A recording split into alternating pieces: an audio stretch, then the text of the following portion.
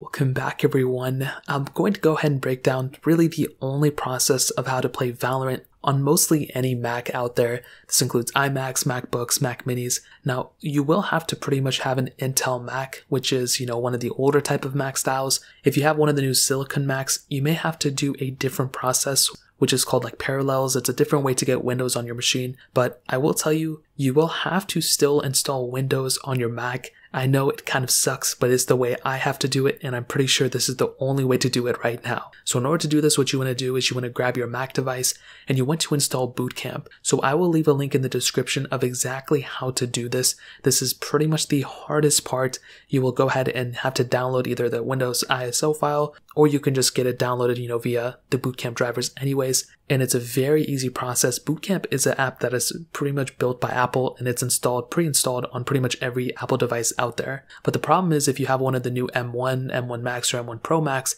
this is not supported with these devices, unfortunately. So you will still have to install Windows on your machine in order to actually do this. So once you have Boot Camp installed, like I mentioned, I will leave my tutorial on my other channel of how to do this in the description, or you can follow along with other tutorials as well. But once you have Windows installed, the process is very, very easy. All you have to do is pretty much just go ahead and install the Valorant game as you would normally. So I'm playing Valorant on a 2015 MacBook Pro, and it's actually not a bad, gameplay. It's actually pretty decent in terms of, graphics and everything. Obviously it's not that great and I suck at this game. So all you want to do is make your way over to the, Valorant website, which I will also leave. That will be the second link in the description. All you have to do is make your way over to that website when you're booted inside of the Windows machine. And then at that point, all you have to do is install that as you normally would.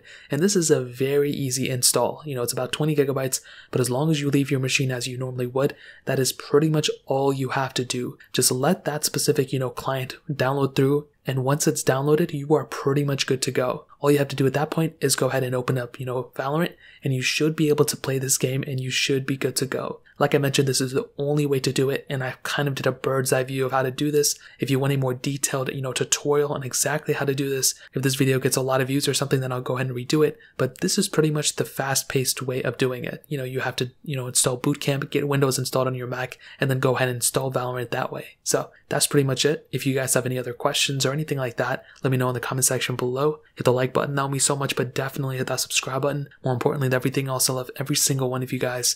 Hopefully I'll catch you guys in the next video. Peace out till then.